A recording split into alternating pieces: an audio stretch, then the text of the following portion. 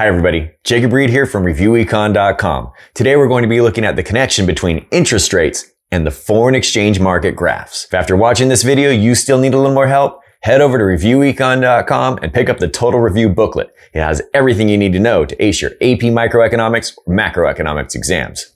Let's get into the content.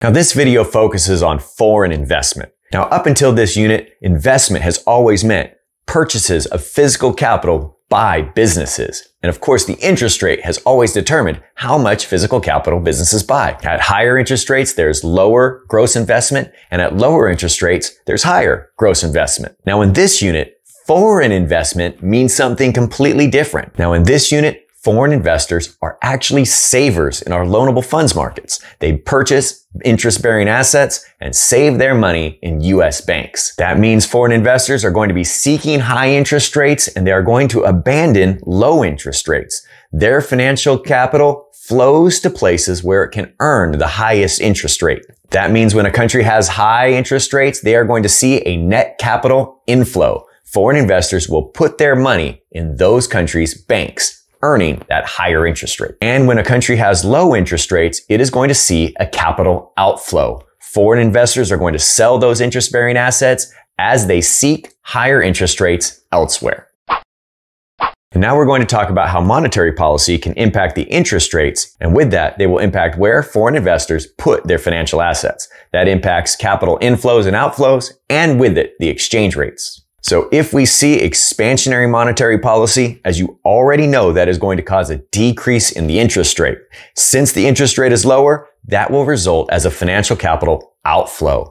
Foreign investors will seek higher interest rates elsewhere. And if we see contractionary monetary policy, the decrease in the money supply will cause an increase in interest rates in that money market graph, and that will result in a capital inflow as foreign investors seek those higher interest rates.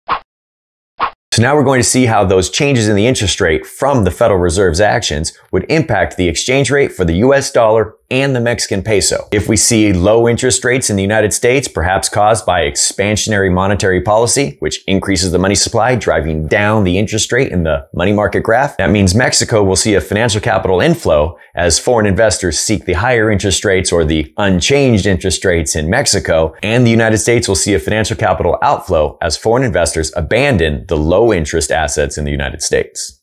So here we see a market for US dollars. I have the quantity of US dollars on that x-axis and the price of US dollars in Mexican pesos on that y-axis. We see a downward sloping demand curve, upward sloping supply curve with the equilibrium quantity marked as well as the equilibrium exchange rate marked, labeled PE there. Since foreign investors are going to be selling US assets as they try to buy foreign assets, that will mean we will see an increase in the supply of US dollars as those foreign investors sell their US dollars. At the same time, we will see a decrease in the demand for US dollars because foreign investors will be less likely to start buying US assets as a result of the decrease in the interest rate. Both of those shifts will cause the currency to depreciate as the exchange rate falls on that y-axis.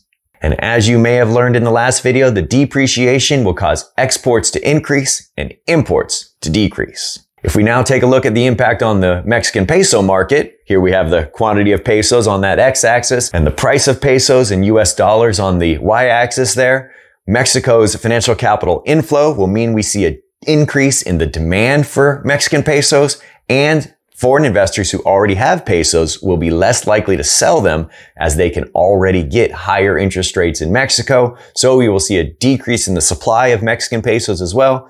Both of those shifts cause the exchange rate to increase, meaning that the Mexican peso has appreciated. If on the other hand, we saw an increase in the interest rate in the United States, perhaps from contractionary monetary policy, which decreases the supply in the money market, that would cause a financial capital outflow from Mexico as foreign investors seek the higher interest rates within the United States.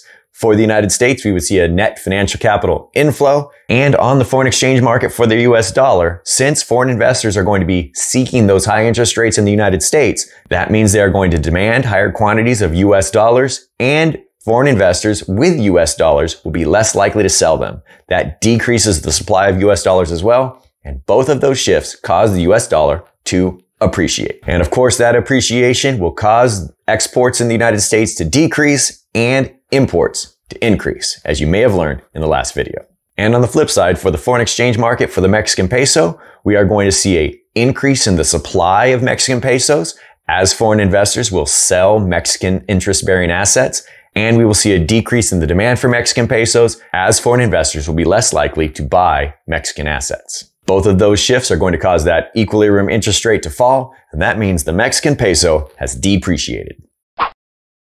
The next thing we're going to do is take a look at the impact of those capital inflows and capital outflows on the loanable funds market graph. First, we're going to take a look at the impact of a financial capital inflow. Here's our loanable funds market graph. Here we have the quantity of loanable funds on that x-axis and the real interest rate on the y-axis. We have an upward sloping supply curve and a downward sloping demand curve. Well, if we see an inflow of financial capital, that is going to show up on the supply curve. So if a country has an inflow of financial capital, that will show as an increase in the supply, and that causes the real interest rate in that country to decrease. And on the balance of payments, that will show up as an increase in the capital and financial account balance. If, on the other hand, a country has a financial capital outflow, on the loanable funds market graph, we are going to see a decrease in the supply of loanable funds. So that causes the real interest rate to go up. As a result of that financial capital outflow, that will show up as a decrease in the capital and financial account within the balance of payments. And there you have it. If you already knew all of that, you are on your way to acing your next AP Macroeconomics exam.